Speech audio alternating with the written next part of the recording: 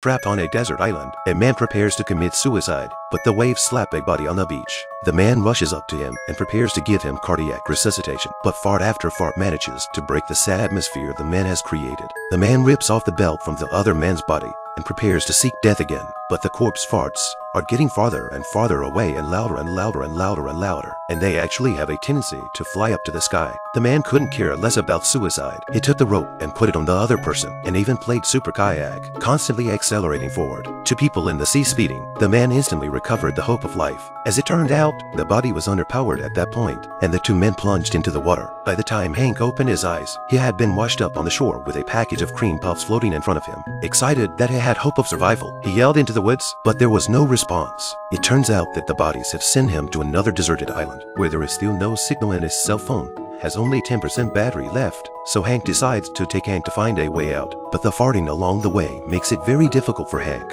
Coincidentally, he finds a cork in the grass, and just like that the farts disappear. Hank found a cave as a short resting place. It was also raining heavily outside, so he rushed to get a cup to catch the precious water resource. Then he went back to the cave to get ready for bed, but he tossed and turned and couldn't sleep. Bored out of his mind, he talked to the corpse. So lonely Hank embraced the body. The rain hit each other's face. The body blinks its eyes. The next morning, the body opened his eyes. He saw a raccoon is picking Hank's mouth. Hungry head, he rushed straight out, but the raccoon did not catch last night's rainwater but was kicked over. Hungry and thirsty and desperate once again, Hank decides to abandon the body and hit the road on his own. As he prepares to leave, he notices a steady stream of water coming from the corpse's mouth. Hank rushes to right it, only to see the water jetting out, and he rushes to catch cup after cup to drink, but the water slowly dries up. The corpse's throat came out a few syllables. Hank thought he was starving and hallucinating. Scared, Hank punched in the face of the other. This corpse was very special. Not only was his fart so loud that he could turn into a super yacht, but his mouth would spit out a constant stream of pure water, as if it were a large water fountain. The most special thing is that he's actually alive.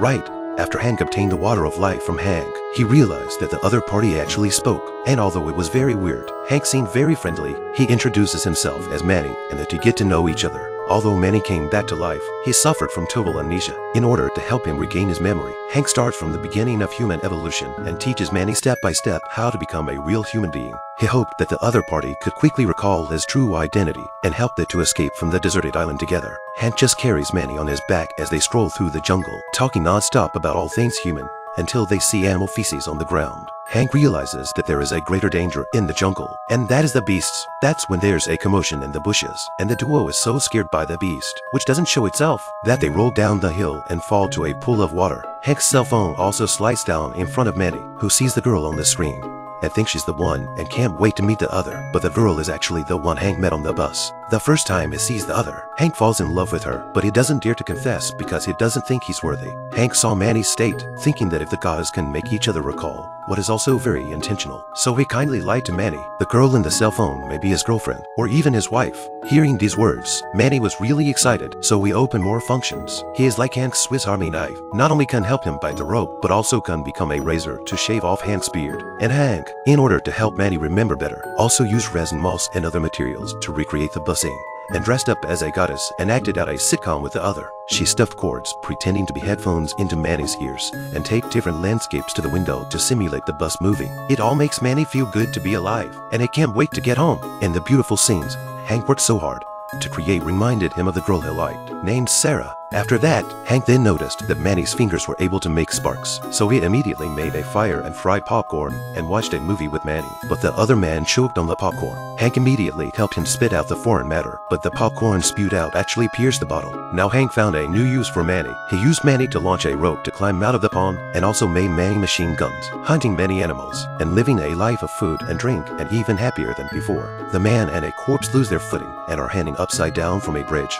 when suddenly the support breaks and the two fall into the water. Just when the man thinks he's going to drown, he pulls the cork that's sealing the body, and instantly a loud fart washes the two out of the water, and they manage to save themselves. Once again, Hank pulls himself back from the brink of death through Manny. Now the two men are truly friends in life and death. At night, Hank uses the sound of a loud fart to start a fire, and the two men lie on the ground, having endless thoughts about the future. However, when Manny hears that no one over there back home likes to fart and no one accepts his spit, he thinks it would be better to live in the jungle free with Hank forever. When Hank is on the toilet, he notices that there are actually vehicle lights behind the woods. And when he turns on his cell phone and the signal returns to normal, he opens his social media apps and sees that his goddess is married and has a partner of her own. He realizes it's time to tell his friend Manny the truth, so he comes to the other man and explains to him about Sarah, admitting that he lied to him, but not before explaining everything. A brown bear appears right behind them, and Hank is about to die when the bear scratches his leg and drags him away. At that moment, Manny slowly wriggled his way to his feet and crawled over to the fire, letting out a big fart, which scared the bear away and got them out of harm's way.